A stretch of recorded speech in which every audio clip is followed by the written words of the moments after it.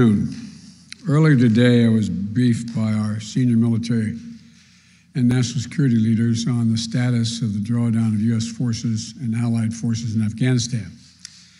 When I announced our drawdown in April, I said we would be out by September, and we're on track to meet that target. Excuse me. Our military mission in Afghanistan will conclude on August 31st. The drawdown is proceeding in a secure and orderly way, prioritizing the safety of our troops as they depart. Our military commanders advised me that once I made the decision to end the war, we needed to move swiftly to conduct the main elements of the drawdown. And in this context, speed is safety. And thanks to the way in which we have managed our withdrawal, no one U.S. forces or any forces have been lost. Conducting our drawdown differently would have certainly come with an increased risk of safety to our personnel. To me, those risks were unacceptable. And there was never any doubt that our military would perform this task efficiently and with the highest level of professionalism. That's what they do. And the same is true of our NATO allies and partners who have supported, we are supporting and supporting us as well as they conclude their retrograde. I want to be clear, the U.S. military mission in Afghanistan continues through the end of August. We retain personnel and capacities in the country, and we maintain the same authority under which we've been operating for some time. As I said in April, the United States did what we went to do in Afghanistan, to get the terrorists who attacked us on 9/11 and deliver justice to Osama bin Laden, and to degrade the terrorist threat to keep Afghanistan from becoming a base from which attacks could be continued against the United States. We achieved those objectives. That's why we went. We did not go to Afghanistan to nation build. And it's the right and the responsibility of the Afghan people alone to decide their future and how they want to run their country. Together with our NATO allies and partners, we have trained and equipped over nearly 300,000 current serving members of the military, the Afghan National Security Force, and many beyond that who are no longer serving. Add to that, hundreds of thousands more Afghan national defense and security forces trained over the last 2 decades.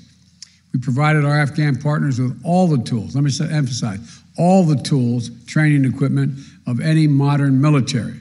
We provided advanced weaponry, and we're going to continue to provide funding and equipment, and we'll ensure they have the capacity to maintain their Air Force. But most critically, as I stressed in my meeting just 2 weeks ago with President Ghani and Chairman Abdullah, Afghan leaders have to come together and drive toward a future that the Afghan people want and they deserve. In our meeting, I also assured Ghani that U.S. support for the people of Afghanistan will endure. We will continue to provide civilian and humanitarian assistance, including speaking out for the rights of women and girls. I intend to maintain our diplomatic presence in Afghanistan, and we are coordinating closely with our international partners in order to continue to secure the international airport.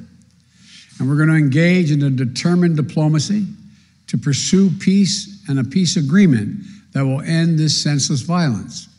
I've asked Secretary of State Blinken and our Special Representative for Afghanistan Reconciliation to work vigorously with the parties in Afghanistan, as well as the regional and international stakeholders to support a negotiated solution. To be clear, countries in the region have an essential role to play in supporting a peaceful settlement. We'll work with them, and they should help step up their efforts as well. We're going to continue to work for the release of detained Americans, including Mark Ferrix. I want to pronounce the name correctly. I misspoke, so that he can return to his family safely. We're also going to continue to make sure that we take on the Afghan nationals who work side by side with U.S. forces, including interpreters and translators, since we're no longer going to have military there after this. We're not going to need them, and they have no jobs. We're also going to be vital to our efforts, and they've been very vital, and so their families are not exposed to danger as well. We've already dramatically accelerated the procedure time for special immigrant visas to bring them to the United States. Since I was inaugurated on January 20th, we've already approved 2,500 special immigrant visas to come to the United States. Up to now, fewer than half have exercised their right to do that. Half have gotten on aircraft and commercial flights and come. Another half believe they want to stay, at least thus far.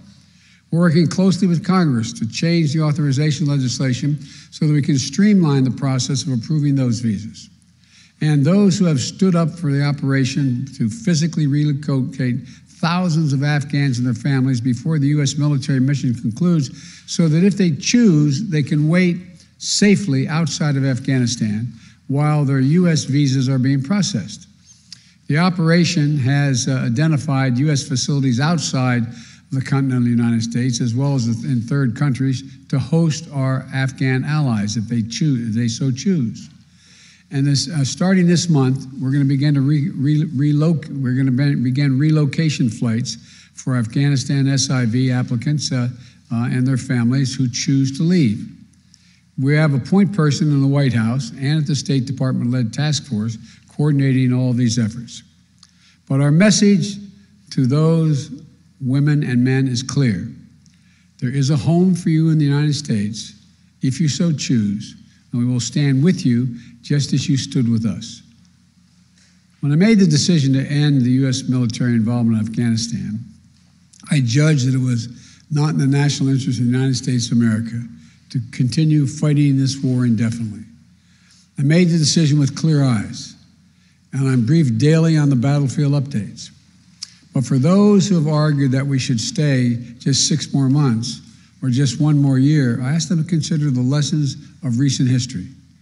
In 2011, the NATO allies and partners agreed that we would end our combat mission in 2014. In 2014, some argued 1 more year. So we kept fighting. We kept taking casualties. In 2015, the same, and on and on. Nearly 20 years of experience has shown us that the current security situation only confirms that just 1 more year of fighting in Afghanistan is not a solution, but a recipe for being there indefinitely.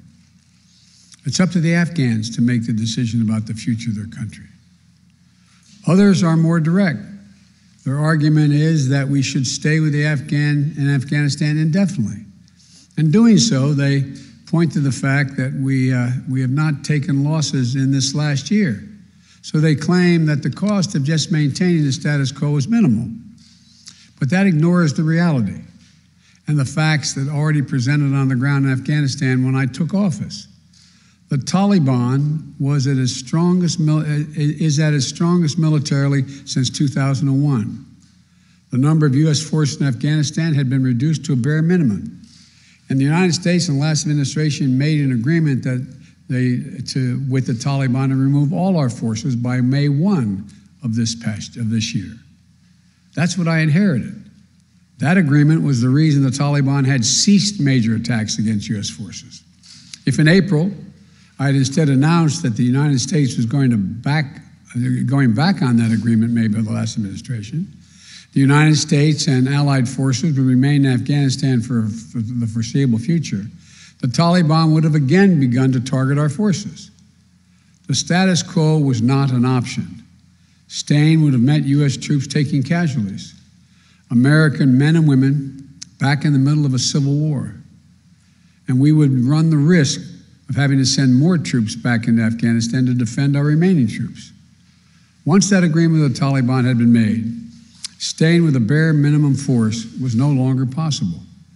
So let me ask those who want us to stay, how many thousands more Americans' daughters and sons were you willing to risk? How long would you have them stay? Already we have members of our military whose parents fought in Afghanistan 20 years ago. Would you send their children and their grandchildren as well? Would you send your own son or daughter? After 20 years, $1 trillion spent training and equipping hundreds of thousands of Afghan national security and defense forces. 2,448 Americans killed.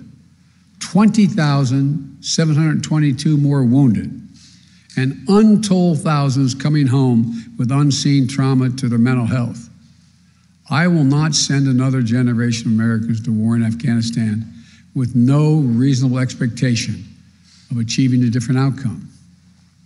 The United States cannot afford to remain tethered to policies created in response to a world as it was 20 years ago. We need to meet the threats where they are today. Today, the terrorist threat has metastasized beyond Afghanistan. So, we are repositioning our resources and adapting our counterterrorism posture to meet the threats where they are now, significantly higher in South Asia, the Middle East, and Africa. But make no mistake, our military and intelligence leaders are confident they have the capabilities to protect the homeland and our interests from any resurgent terrorist challenge emerging or emanating from Afghanistan.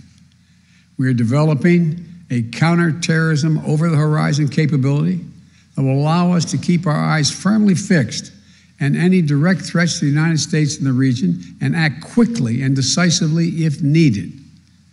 We also need to focus on shoring up America's core strengths to meet the strategic competition with China and other nations that is really going to determine our future.